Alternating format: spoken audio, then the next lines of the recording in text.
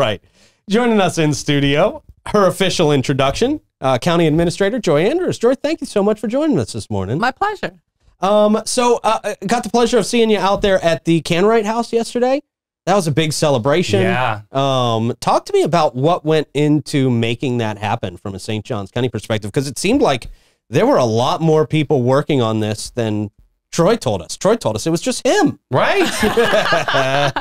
That may be why I didn't see you, because Troy dominated the whole show. He did. That's kind of his MO. That's what he does. He did a lot. He really did. He did. Well, it actually started with Canwright, which was the home, the house owner.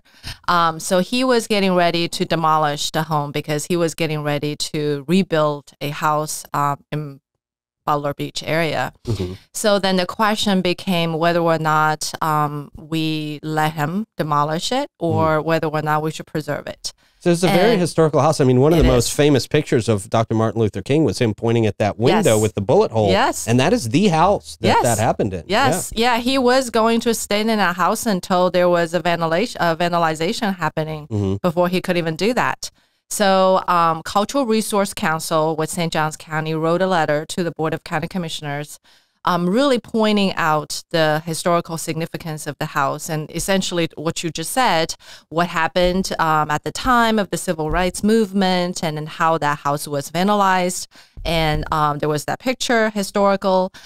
So Parks Foundation, St. Johns County, really took the initiative. And so they started to lobby the state legislators, and they were very successful. Shorty Robinson, who was still is the legislative aide for Representative Stevenson, they played an instrumental role in securing $400,000 for the purpose of relocation. At the time, the board, I believe, Commissioner Waldron was very vocal about, we need to do something about it. And we ended up sending a letter to the Cultural Resource Council and owner and basically saying that we'll do everything we can to preserve the house. At the time, Commissioner Waldron proposed that maybe it can be moved to Windswept Park, which was very close to Butler Beach. Well, we received a lot of opposition around the neighborhood, and some of them basically said that this is not going to be a very sightful thing for the neighbors, which was very unfortunate. So the board really went through quite a bit of a controversial process to identify where this house can be located safely and mostly appropriate and mostly appreciated. Yeah. So Commissioner Arnold actually one day had breakfast with the West Augustine leaders, Greg White, Dewala, Robert Niemans, and next thing you know, she gave me a call, said Greg White wants it. West Augustine wants it. I said, yes. Yeah. Yes. Yeah. I cannot think of a better location for that house. So, and then Troy got involved. Of course, I know. We're like, how do we move this thing? It was just... And it was amazing. So Parks Foundation worked with Troy, with Cultural Resource Council, with the West Augustine.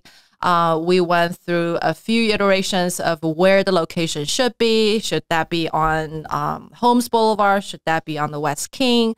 So we ended up deciding, everybody agreed to that facing the firehouse, the fire station on West King, on the park, right next to the arch would be the most amazing place. And that's where it ended up with. And then, of course, the rest, everybody knows that house going, 2 miles an hour for days. Over that bridge. We were all like clutching our pearls, making sure we were safe. Yeah. It was amazing. So, so that was kind of the history of, and that was, gosh, few years of making. Awesome. Yeah. But it looks amazing. You see it. It looks amazing. So many people showed up yesterday. The amazing dance. Did you see that? Yeah. Oh my gosh. I was tearing up. Like, these girls are incredible. Yeah. Really put their hearts in that. The whole community was so excited. The house looks really good. I told Troy, you did a great job renovating this. And he was showing me the renovation had to be done, the floor, the ceiling, but the bullet hole was still there on the window. Yeah. So, so I am really hopeful. Parks and Recreation of St. Johns County, Ryan King, Jamie, Bakari. I mean, they are troopers. And I think they really have great plans. They want this to be a real museum for the community, not just West Augustine, but for really Northeast Florida, that they can come and see not only the house, but the future artifacts. The house really is kind of designed for a museum, and you can actually bring more artifacts, which brings to the topic of Black History Museum. And that would be, I was afraid to ask you, but that's what I was going to talk to you amazing. about. That would be an amazing addition on sort of this little itinerary that we're going to create for our future Black History Museum. Yeah. So where are we at on that? Because I understand we're just, I think somebody said like an eyelash away from bringing that to St. Johns County at this point. Who still needs to sign off on that to make that official? Has the governor signed off on that? Where are we at? So the last task force meeting, the task force members voted to advance St. Johns County to be the location to be recommended to the governor. To the governor, but the legislature as a whole has to approve it. So you talk about House and Senate leaders with the governor. So the next task force meeting, allegedly the last one, and we're hoping is going to be the last one, is this Friday, 9:30 a.m. Prayers up, everybody. Prayers up, and it is going to be 9:30 a.m. It's a webinar only. I think they're sick of us going there. So what? So we are showing up in force out there. So excited. We are making a show and letting people know that we want this here. Yeah, absolutely. Well, thank you so much. I mean, the support is this thing is like the most amazing I've ever experienced, probably my entire life. Like it's a thing that nobody feels like it's about them. It's about the whole community. It's about the goal. Yeah. So, and we were just talking, internally, we were thinking like, oh my gosh, why this thing is so exciting? Because there is a goal that is bigger than any of us, and that we're all going towards the same direction, either through fire, either through, whatever that we have to do. Right. So our expectation is this Friday, the task force is going to vote to finalize the recommendation and really put that on the governor's desk for him to sign. Okay. The next thing would be funding. So that will be something that we'll talk about right after that. Okay. And that location, we're thinking right near where the house is now, right? It is somewhere in that area. It is somewhere in that area. So it is on the campus of Florida Memorial University. Yes. It is about less than 5, probably 4 miles. If you go on 214, you turn left on Holmes. So you go west. So it's going to be previously the arch of the actual university. So it's not right off Holmes at this time. Now, of course, Florida Memorial University is 100% committed. The 2 representatives from the university's board came visit with us a couple months ago. And so we walked the site. It's overgrown at this point, but the site is ready. So I think there is still room for discussion on the ideal location for this museum, because once we are identified as the location, I think the next conversation has to be, what do we have to do to make this successful? And I think the location is going to be one of the really important elements.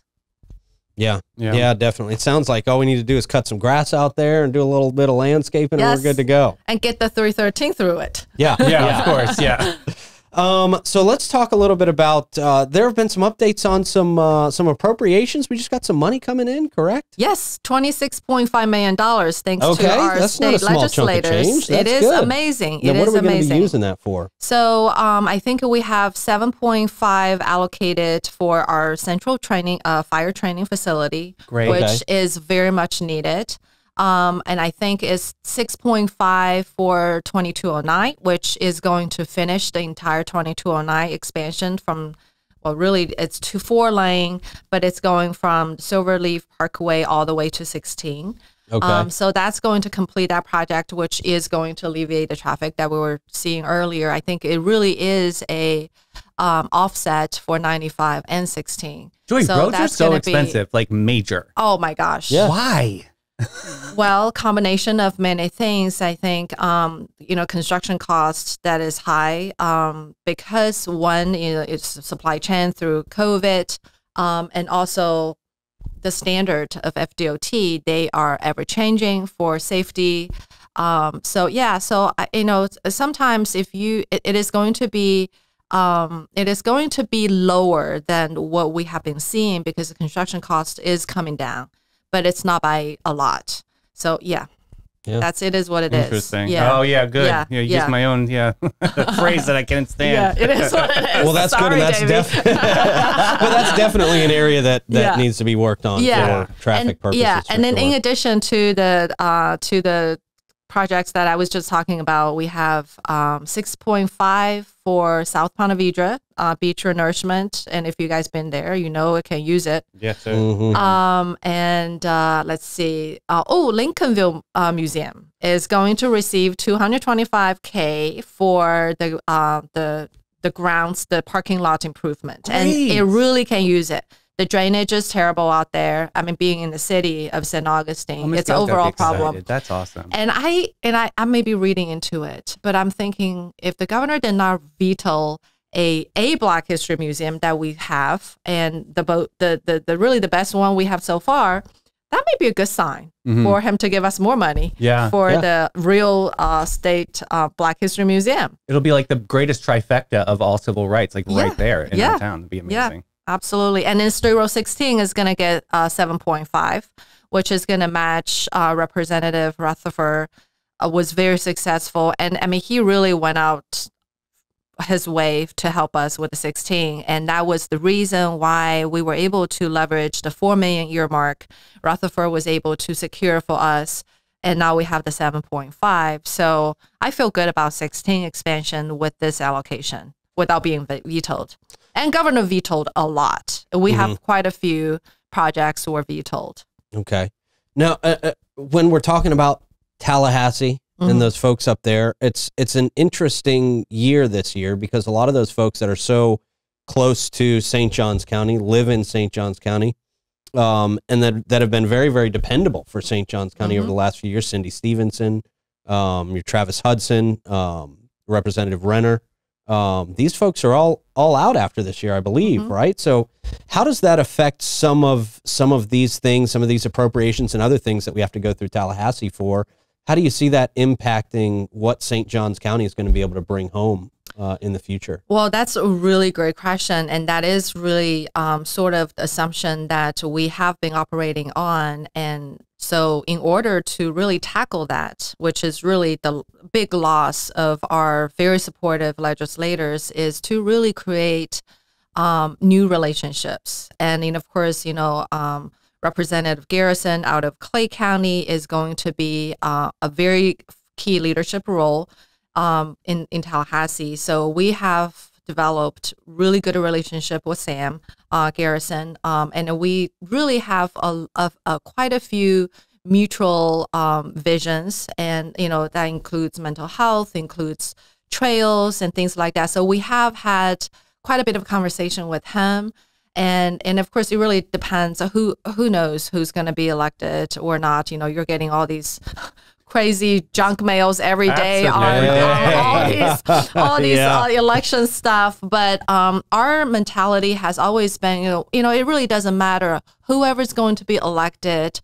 Our approach is always going to be relationship building, and we take every opportunity to bring these legislators or legislators elected to St. Johns County to see what we have. We think we have a compelling story to tell. We just have to do a really good job to tell that story, and how that story can be better with their help and with money.